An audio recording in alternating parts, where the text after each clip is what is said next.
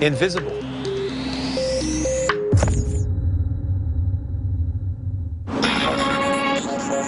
You've been on the road for several days. Your money won't last forever. You'll need to put down roots and get a job.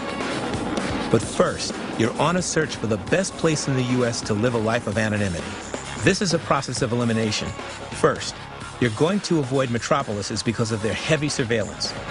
And you'll stand out too much in smaller towns. Mid-sized cities are your best bet. You narrow them down based on access to jobs, transportation, and hospitals. Avoiding places with friends and family. You also avoid cold weather climes, which are harder to get around in. You home in on one that seems just right.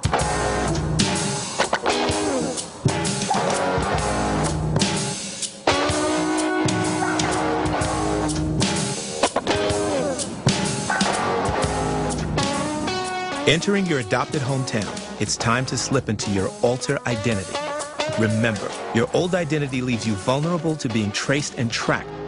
So you're going to legally change your name.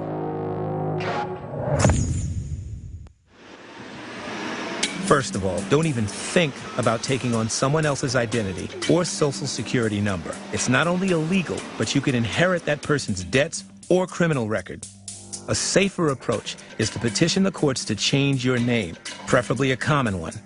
If there are 2 million people in the country who share your name, you're suddenly harder to find. All transactions from now on will be under your new identity.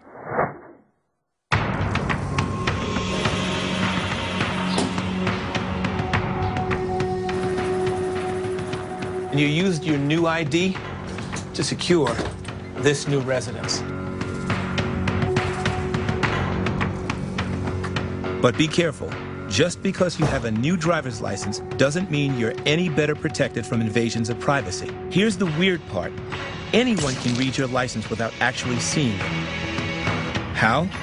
Most driver's licenses contain RFID chips. That means all your vitals can be read by anyone with a portable ID scanner, which are easy to acquire. Just ask any nightclub bouncer scanning licenses for underage drinkers. Protect yourself against this. What you can do is you can improvise and make an RFID blocking wallet. You do that with aluminum foil. You fold it so that it can fit inside of the wallet easily. And then you're going to take the ID, you're going to place it inside of the wallet because it has to have a barrier between you and the signal. Now, when radio waves try to extract information from your ID, they get rebuffed by the metal. Passports are also embedded with RFID receptors. Now, if you're going to be taking this with you, just like your driver's license, it's going to have to be blocked. And look what we've got. Passport fricassee.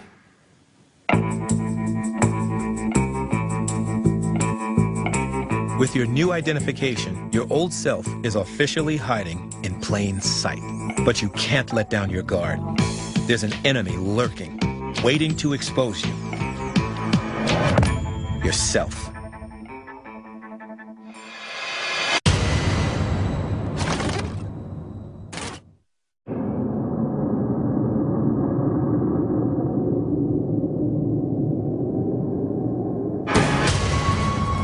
I'm Eitan Edwards, an expert in the fields of emergency preparedness and safeguarding your privacy. Every day our movements are tracked, traced, watched, and recorded. But you don't have to play that game. You're on a mission to reclaim your privacy. When you're trying to stay under the radar, you may feel most vulnerable out in public. But it's in the shelter of your own home where your identity is most at risk. As you get situated in your new residence and back on the grid of modern life, beware of booby traps waiting to expose you. When setting up your computer, it's always best to go with a laptop. First of all, it's portable, and if you have to get up and go, it's a lot quicker. Making sure that you're using a hard wire, wireless, is far too easy to get hacked into. If anyone can break the password for your wireless connection, they can monitor your data stream and see whatever you're doing on the web. This is so easy to do that Google did it by accident. They admitted that their roving Street View vans read wireless data from people's houses as they drove around. Even if your data is safe, what if someone were using your laptop to spy on you? It may seem unlikely, but your webcam can be turned on remotely. In February 2010, a school in Pennsylvania was sued by parents who claimed the school was spying on its students at home through webcams on their school-issued laptops. As long as your computer is turned on, somebody could be watching you. So, if your computer has a webcam, you're going to have to keep it covered. And this is what I call my 5-cent solution. It's a simple Band-Aid. And once you have it up there, nobody can see you. Another area of vulnerability? Your keypad. Any hacker can install a Trojan virus that can monitor your keystrokes. You'll need to invest in anti-keylogger software. Normally, this is an effective safeguard. But what if there were an even more invasive way that someone can track your computer activity? Forget amateur hackers. No one can touch the tentacles of the National Security Agency, which monitors much of the world's communication. Right now, the government has the ability to search through millions of intercepted messages for pre-programmed keywords taken from random computer activity. It does this through an automated system known as Echelon that can intercept and relay conversations through phone lines or cyberspace. Of course, the NSA claims not to be concerned with monitoring ordinary civilians, but the fact is, it has been accused of illegal wiretapping in the past. In 2002, the agency worked with a phone company to install hardware to monitor customer communications. Odds are, you won't be special enough to warrant this type of attention.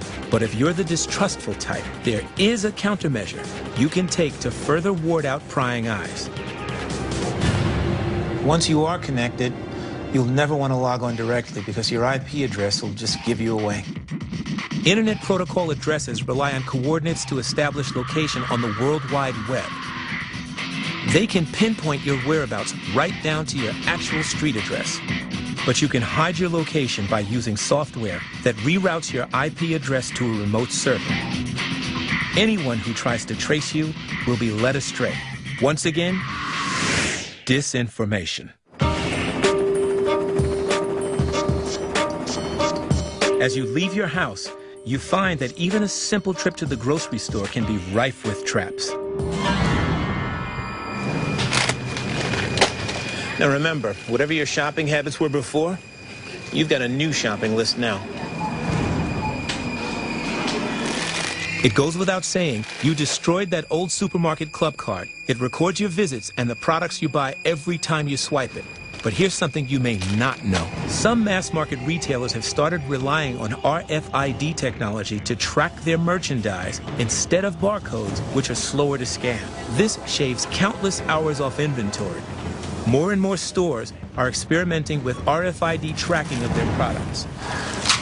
Thank you. So those snack foods you buy may look innocent enough, but where there's an RFID chip, there's something that can be tracked. The odds are remote.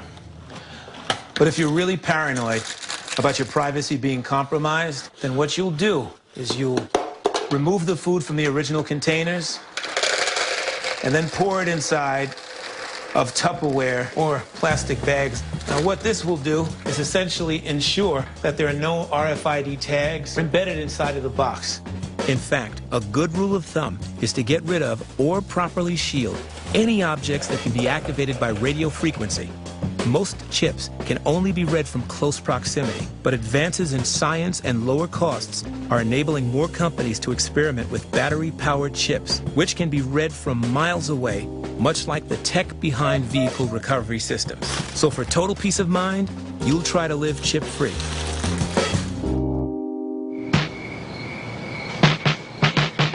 Now comes the truest test of your new identity. It's time to get a job, and that's going to mean some sacrifices.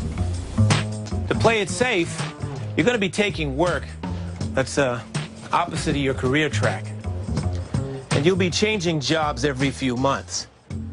Your first gig is janitor on the night shift.